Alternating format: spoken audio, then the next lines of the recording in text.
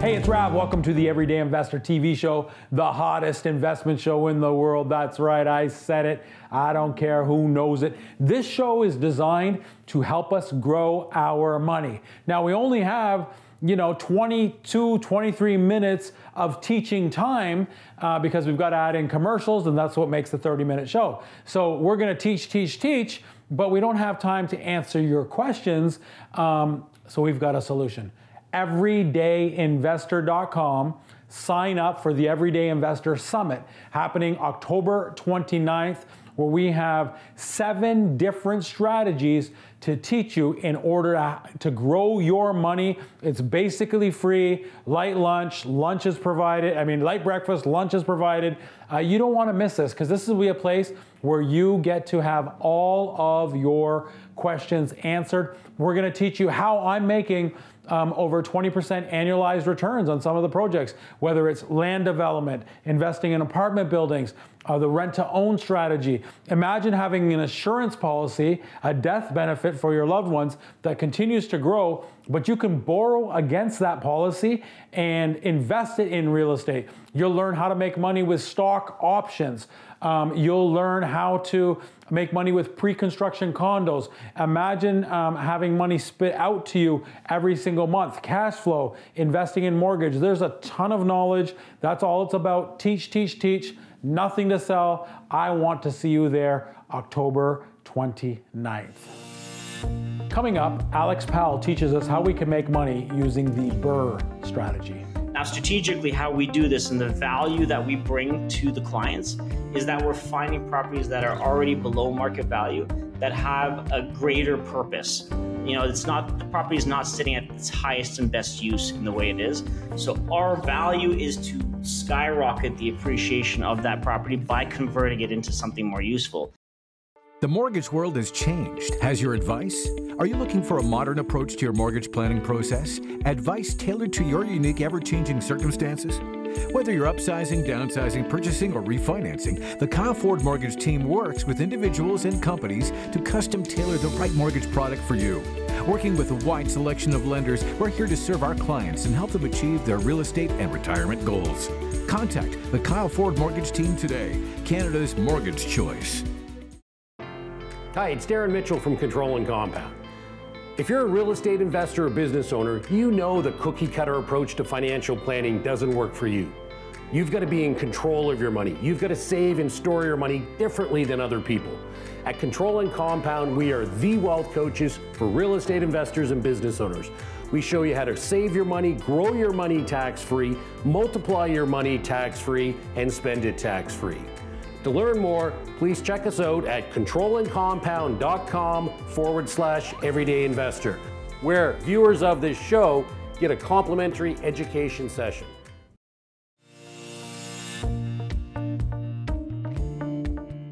Hey, it's Rav. Welcome back to the Everyday Investor. I'm talking to our friend Alex Powell. Alex, thank you so much for taking time out and being on the show with me.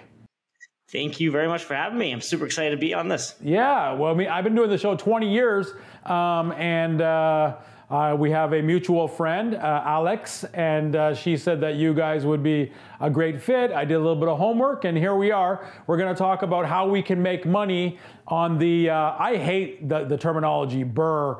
I'm trying to rebrand it to the, B5 method, but I can't figure out the first one because, of course, the R5 strategy, but I can't figure out the first B.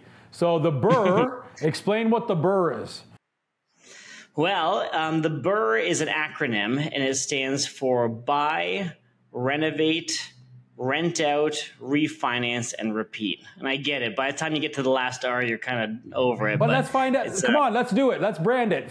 What's a word that starts with R that means buy? And I've even went as far as saying, okay, we number one, we require a property. And then we renovate, rent out, refinance, so it's over. So we've got the B, we've got the R5 strategy. That's it, Alex. Yeah. Brand that. Actually, it does have a sexier ring to it. I'll give you that. Of course. The BRRRR. I mean, it's like People in Florida are like, are you guys cold or what's your problem? So yeah, totally. The R5 strategy. Okay, so that's what you do. One of the things you do is you buy a property, you renovate it, you rent it out, you go to the bank, you refinance. We pull as much money out as possible, if not all of it, if not even more, so we can take a little vacation to Turks and Caicos. Now I've got a property that's income producing, going up in value, someone's paying down my rent, and we do it again. Yes? Exactly. Yep. It's like recycling money. It's glorious. Nice. It's a beautiful concept. Now, are you hogging this to yourself, or do little old Ravs get to partner with you if we want to do that? And how does that work? Is it you know, a set return? Are we equity partners where it's pure 50-50 split? How does it work? So we've done both. We obviously own part of our own portfolios, just my wife, Kaylee, and I, but we do partner a lot. We do a lot of joint venture partnerships. And typically how that works is because we are the active partners, we have marketing systems in place that are finding opportunities. We are vetting those opportunities because we have experience in the market. So typically our role is finding the deal, executing on the deal, managing the construction, doing any of the negotiations that we need to do, on the back end property management as well. And the joint venture partner, they bring all the capital. So they need to bring the down payment, they qualify for the mortgage, and they supply the construction costs. And how it works is that when we do a BRRRR, the partner will get all the proceeds from a future refinance first prior to us getting any funding. Cash flow is always shared from inception 50-50. And so, for example, if there is a surplus after the first refinance, which we've seen a lot of with the huge appreciation we've seen over the last few years, a surplus will result after the investors paid back in full. The surplus is then split 50-50. And in the event that money is still left in the deal, which also does happen, that remaining amount is earmarked. And on a subsequent refinance or in a potential sale down the road, that amount will be paid back to the investor first, and then whatever's remaining split 50-50. So we find it's a fair model. It keeps everyone honest, and it makes sure that the investor is rewarded, and so are we, of course. So and how long are we usually, like a refi is 3 years, 5 years? How long does it take usually? No, I mean, depends on the size of the project. Our last project, the one we're going to be talking about today, that was about a 2-year process. However, typically for something smaller, fourplex conversions, that kind of thing, you're dealing with like under a year by the time you've bought the place, renovated it. The biggest wild card factor lately has been permits, honestly, is how quickly can you turn around a permit. So there are new rules out now that, you know, are allowing 3 units to be created. However, there's different stipulations with that. For example, now you have to bring forward like a mechanical plan as well, because a furnace can only supply 2 units, not 3. So you have to get a separate split system for the 3rd unit. So that does tend to add some time to your overall planning process. However, otherwise the construction is pretty much, you know, the same throughout. It's just a matter of how quickly the city can turn us around. So Rav wants to grow his money passively, wants to invest with Alex.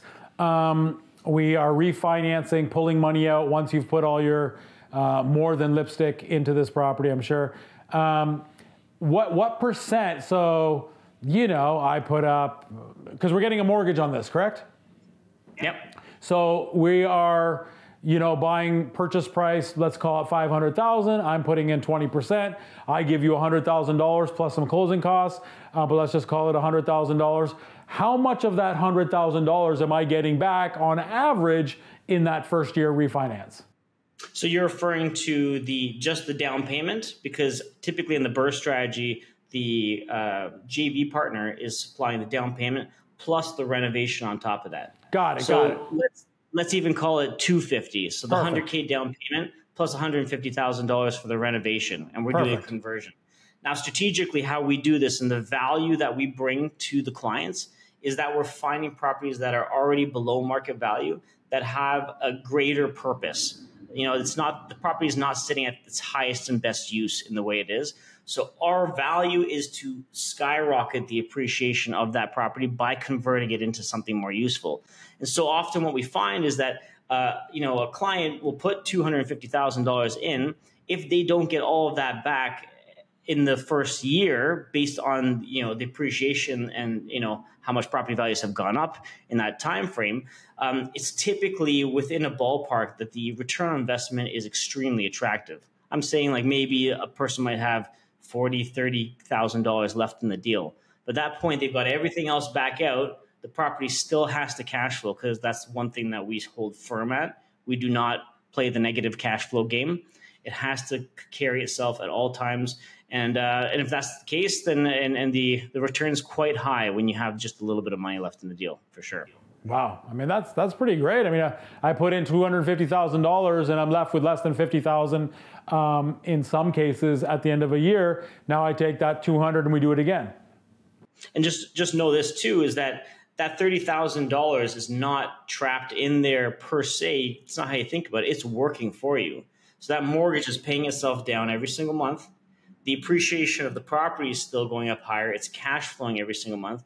And the beauty of it is too, is that with the BRRRR, you're still subject to that 20% down payment. And people don't quite equate that. But even though you might only have $30,000 left in the deal, that property might have $150,000 worth of equity in it. So in a sales scenario, you get that $30,000 back, and we're splitting $120K right down the middle at $60,000 net each. So it's a huge win. We've had some massive successes. No, I get it. Really, what you're saying is, let's call it $50,000. Let's say I have $50,000 in the deal, but when you calculate appreciation, debt reduction, somebody paying my mortgage down, some cash flow, when you add those numbers all up and divide it by my $50,000. I'm making over 100,000. I'm making over 100% annualized return. So no, I get it. I just wanted to know how much generally, because if you told me we're not even touching the money, the 250 until year 5, and then we'll refinance. Listen, if I'm still making 30% annualized returns, that's still good. Yeah. It's sometimes we can get a little greedy, and so where, Alex, are these properties? Where are you looking to be able to do these right now? So typically we deal in mostly the west end of Toronto. So predominantly, like, our office is in Hamilton. We do properties in Brantford, Kitchener, St. Catharines, Niagara Falls, Welland. We've done kind of all over. We've done all kinds of different types of projects. So we've done commercial to residential conversion projects. We've done, obviously, unit conversions where you're taking a single family home and you're converting it into multifamily. We've done complete apartment building rebuilds. One of the things that we're kind of known for amongst our peers is we take on really crummy properties, like just the cream of the crop. So we've dealt with foundations that are blown out, roofs that have caved in, complete rewires, fire damage. Those are the ones that we like. So funny enough, we actually don't compete necessarily with, the first-time home buyers out there.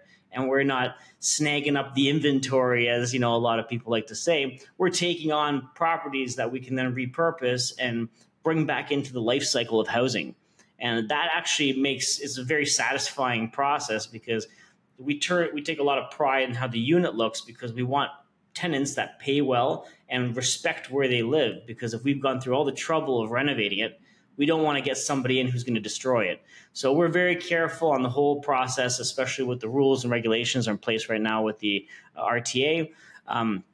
So effectively, we want to make sure that these properties, when they're renovated and they're beautiful, people are going to want to live there and call it home. So yeah, it's very important to us. And how do you acquire these? I mean, I'm sure these aren't necessarily on the MLS. How are you finding these properties? Or do you buy them from the MLS? We bought some from the MLS. I'd say probably about 30% MLS. A good chunk is network. We know a lot of people. We've got people out there, bird dogs. We do like driving for dollars, which I've had a tremendous amount of success with. If you just drive down the street, I've got a notepad next to my car, and we just take an inventory of properties that we see that might have, dilapidated, features about them. Let's say shingles peeling up, or the patios crooked on the front yard, right? So those are definitely valuable. We've done other sort of marketing campaigns as well. So we've done like flyers and things like that, just to attract people. That the truth of the matter is, and I have a real estate license, so I can actively trade on the MLS. some people generally don't want to buy through the traditional means of listing or sell through the traditional means of putting their property on the market. And that could be for an array of reasons. And we see that all the time. You know, people are maybe embarrassed. They don't want to have a sign in front of the house so that the neighbors aren't seeing people coming in and stick their nosing into it. Some people don't have, you know, the time sensitivity is very critical for them. They have to sell tomorrow, or they have to sell in a week because they're moving to Austin, Texas for work, or, you know, the electrical is starting to spark and they're super scared of what's going on. They don't have the money to pay for the renovations. There's all kinds of reasons. So we end up finding a middle ground that works. And, you know, we do have a mantra, it's like win-win or no deal. It has to be a win for the seller. And we still can manage to get great deals, and we have great reviews. So we make sure we take care of everybody along the way. No, fantastic. Listen, let's take a quick break, and then let's break down one of your more recent deals that you did. We're talking to our good friend Alex Powell. He's teaching us how we can make money with the BRRRR Strategy. What's that, you ask? It's the BRRRR. We'll be right back.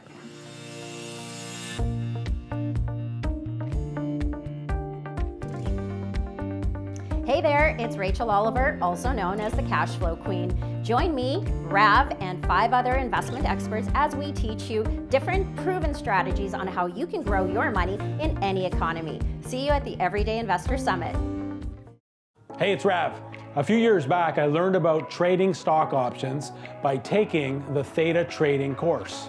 My son, my friends, myself, all of us benefited immensely by applying their strategies, and I want you to have that same benefit by taking their course as well. I'm not receiving any monetary benefit whatsoever by telling you this. It's just that, as you know, I believe that knowledge mitigates risk. Visit their site to find out more.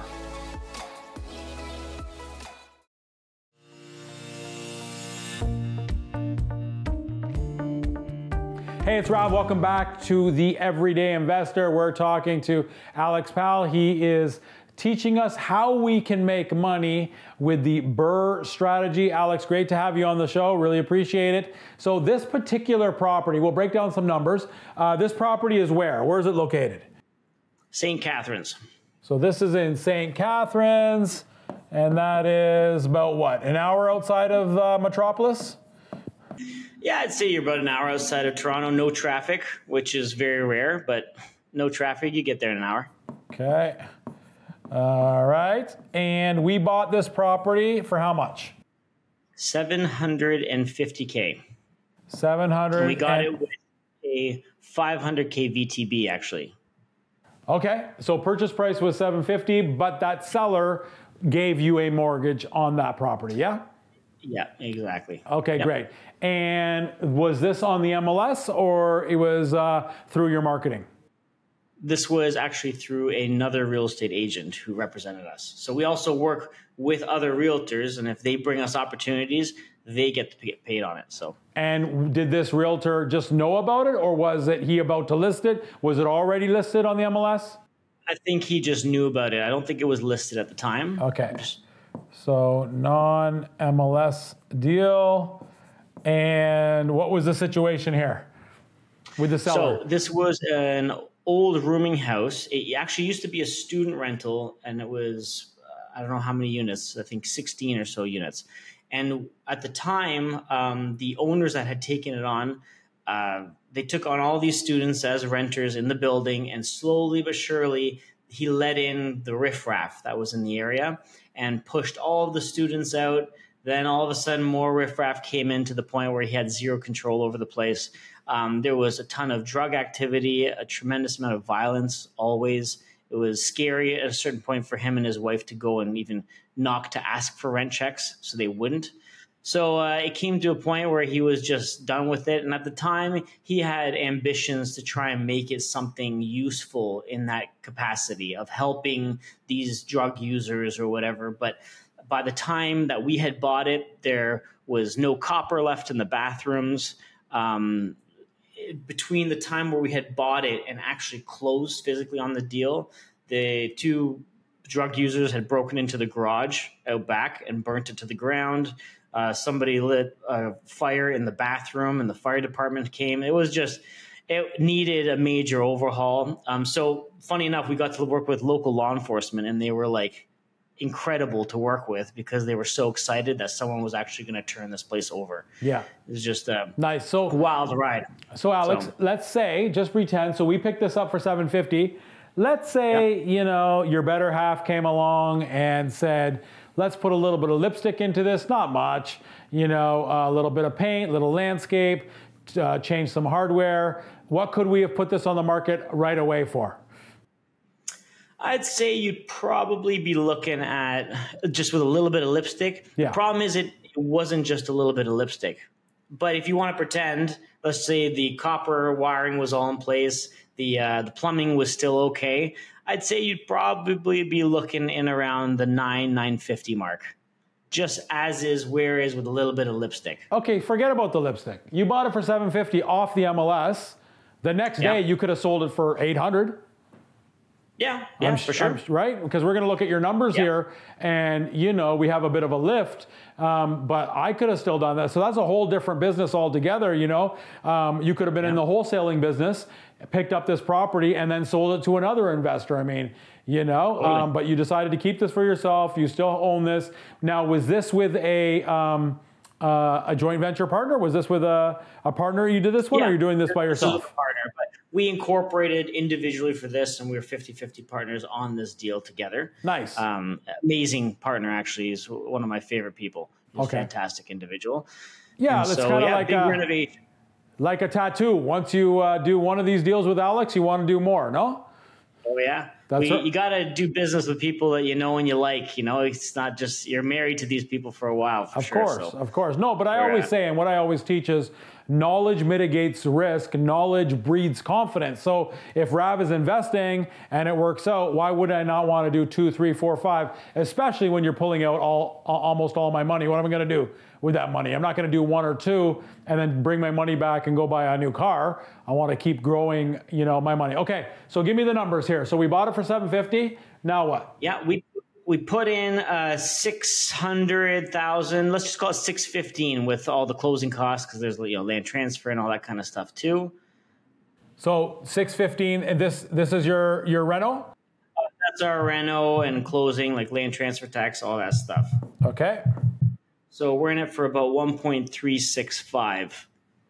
$1.365 million. And the big component of that 600,000 reno cost is the fact that we converted this rooming house to actually 8 independent units.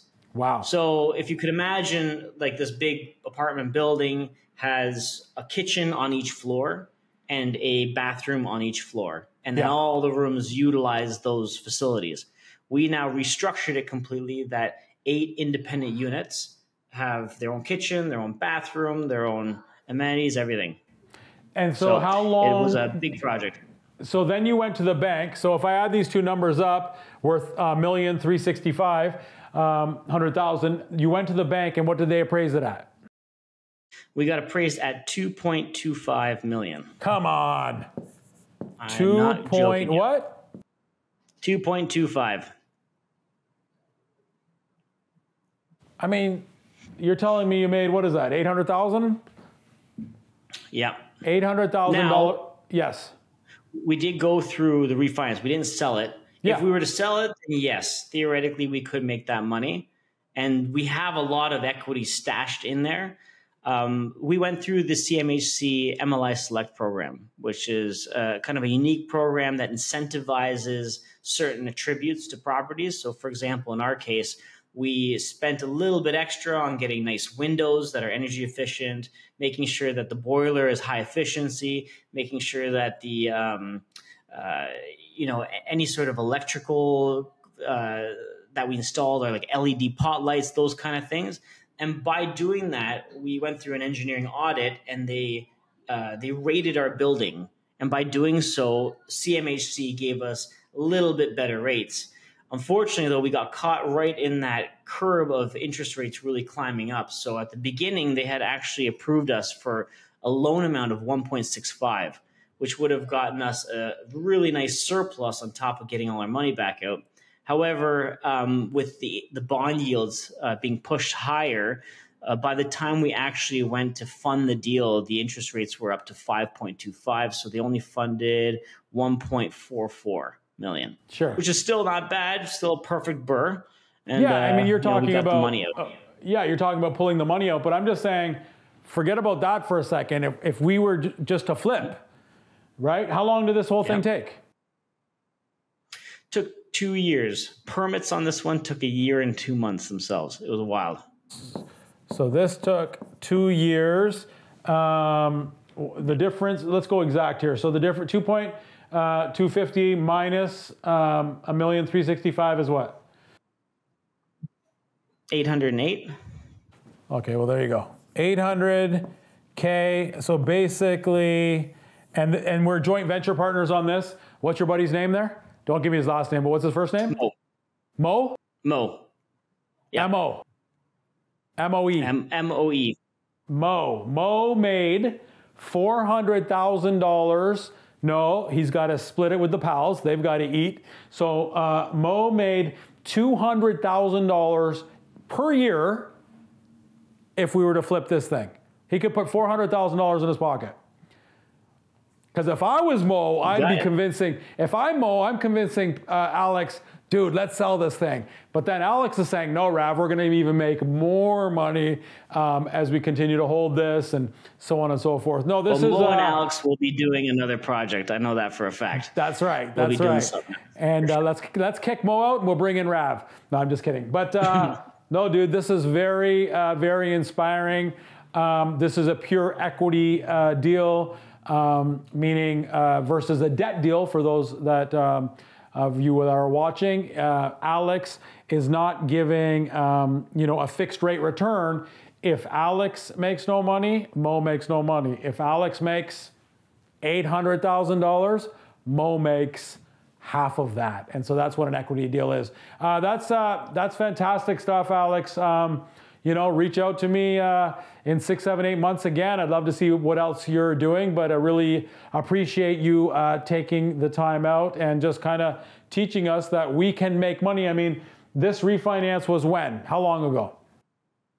We actually just closed on that end of June. End of June. I mean, that's in today's market, we're still making money. And so I again, appreciate your time and appreciate you being on the show. Love what you do, man. Thank you so much for having me on here. I really appreciate it. Yeah, of course. And now it's time for our teaching tip of the week. What's going on? Kyle Ford here. I'm here to talk to you today about the CapGap Mortgage Trust. You've seen the posts, you've seen the videos, you've heard me talking about it, and I want to make sure you have an opportunity to get all the details and all your questions answered. I hear it all the time. Kyle, I'd love to do CapGap, but I don't have time for real estate. CapGap is for you. It's a passive solution that allows you to invest in real estate without time. I also hear, Kyle, I love to invest in real estate, but I don't want to deal with tenants. CapGap Mortgage Trust is the solution for you. You can lend your money secured on real estate, no tenants, no toilets, no termites. Or what I hear more than anything, I'd love to do this, I just don't have any cash. Did you know that the CapGap Mortgage Trust is RRSP, TFSA, ILIRA, LIF, RIF, or any other registered account that Olympia Trust will administer? We can invest in CapGap. So if you're looking to get secured returns on real estate, starting at 8 up to 14%, CapGap Mortgage Trust is a solution for you. Make sure to reach out, hit the links below, send me a DM, and we're here to help. Great stuff. Always great to learn. That's all the time we have. I want to thank you guys for watching. Without you, we would not have a show. Make sure you go to everydayinvestor.com. Sign up for the summit that's happening October 29th. Watch this show again. Watch any past shows, kind of like on demand. Until then, we'll see you next week, same place, same time. Honey, I love you. I'll be home soon. Bye, everyone.